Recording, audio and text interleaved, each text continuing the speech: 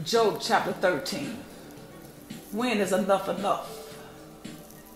You who believe your own lies, no matter what I say, the truth you pass by. If I'm guilty of any wrong, then where is the evidence? I'm tired of your yakety yak. Your words are nonsense. If I've said it once, I'll say it again. I've done nothing wrong. I've not committed sin. Lord, this time may I speak only to you. You are my vindicator. In your silence, you know the truth.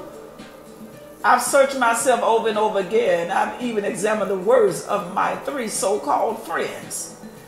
I'm hurting, Lord. My plea I bring to you. None of this makes sense. If you don't help me, what's the use?